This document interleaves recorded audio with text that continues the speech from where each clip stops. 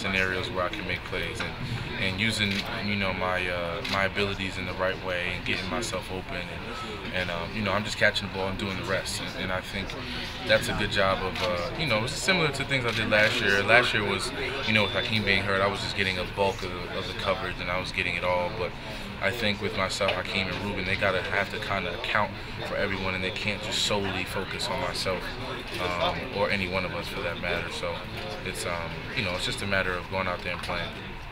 Getting open, catching the balls that are thrown to me, and making something happen. I mean, that's all I can do is just do what's expected of me and get myself open and be an outlet for you guys to hit. And but it's not just about me. It's about this team getting on the same page and us clicking on all the chords and getting this offense back on track. Do you still believe in this team, Victor, and believe that this team can be a playoff team? 100%. 100%. I think, we have the same guys in here that won a Super Bowl a couple years ago and that, understand what it takes to win games and to be in that position and make the playoffs and excel during the playoffs. So I definitely think we have that in this locker room, and I definitely still believe it. Victor, when you see the NFC East, I mean, if you guys win this week, Dallas loses to Denver, you're just one game out. I mean, do you look at that? Absolutely. I mean, we're realists in our division, and we understand what's in front of us, and we understand there's still a shot.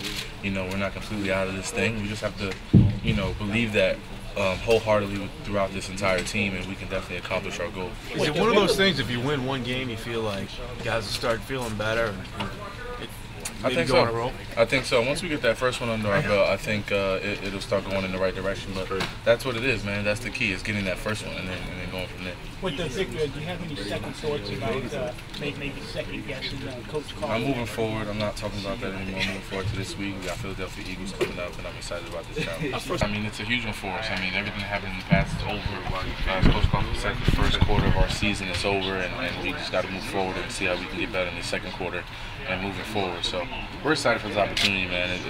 With everything that's gone wrong this season, we're still in a position to, be in the hunt for our division and potentially win our division if we win out and continue to play our games and win these ball games. But you got to play better. I mean, all this math, all this stuff looking at this schedule, nothing matters if you don't play better as a team. I agree. Nothing matters if we don't win ball games. And if we can look at this scenario as much as we want, none of those are going to come true if we don't win a ball game and kind of take it from there. So we understand what's in front of us. We understand the challenge, and we're going to fight to continue to do that.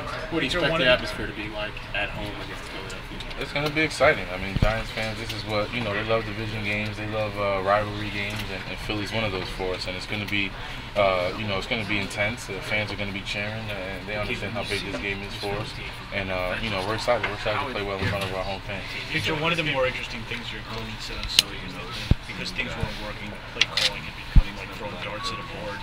Do you sense from the game plan, from the play calls, that they're kind of trying everything right now, even if it's not your standard stuff? I don't know. I think everything that we call is stuff that we go over, stuff that we do week in and week out, stuff that we prepared, and so it was nothing just off the cuff that we were doing. I mean, everything was designed for the team we were facing, and it wasn't, everything was going according to plan, other than we weren't converting and things like that. But no play calling or anything was like out of the ordinary. Do you think that? I'm not trying to get you. Yeah, you are. Don't lie. I'm actually really not. Do you think that sometimes change is needed, or are you better off when you're struggling to stick with what you know best? I don't know. That's a question for the coaching staff. We just here and they implement game plans for us to execute, and we just got to go out there and play. That's stuff that they've been around this league a long time, and they know what works and what doesn't work, what is going to work, and things like that, and they're able to adjust on the fly. So that's stuff that they have to go through, and we have to go out there and execute the game plan that they put in front of us. Victor, 1 and 3 for them. Because of the desperation, do you feel like this rivalry game will be even more intense than this game's always intense. Us against Philly is always intense, no matter what the records are, no matter how each team is playing. It's an important game for us, no matter what the records are, no matter what, no matter how we're playing or they are. This game's important in the division.